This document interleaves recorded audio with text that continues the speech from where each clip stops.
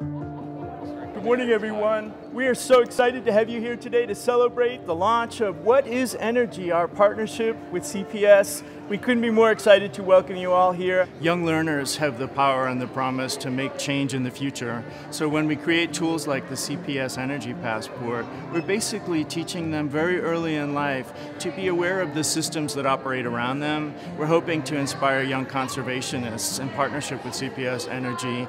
It's the most exciting part of our work. We absolutely love it.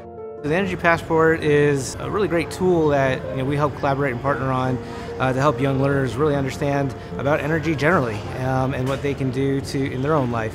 And if you think about it, what we're really trying to do is just get an informed public, and why not start young? It's about the future of energy, and so what a great way to start with children early on so they can be part of that discussion. I'm really excited to work with the Doseum to bring Watt Watchers to life in this space, because I think energy and water are critical to humanity and critical to modern civilization.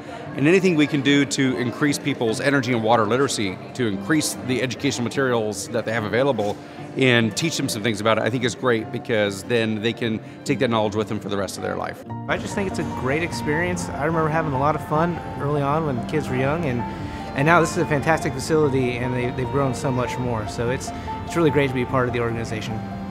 We think these educational programs and these hands-on, live, in-person exhibits at the Doseum and elsewhere will help spark some interest in energy and water, which we hope will carry through people's education and then go on with them for life.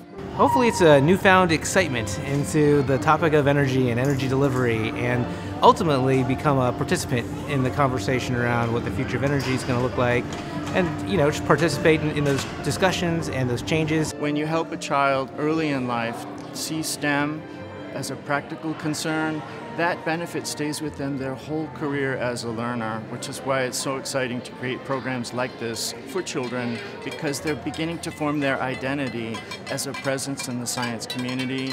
They want to participate in the scientific democracy as adults. The time to start that is now.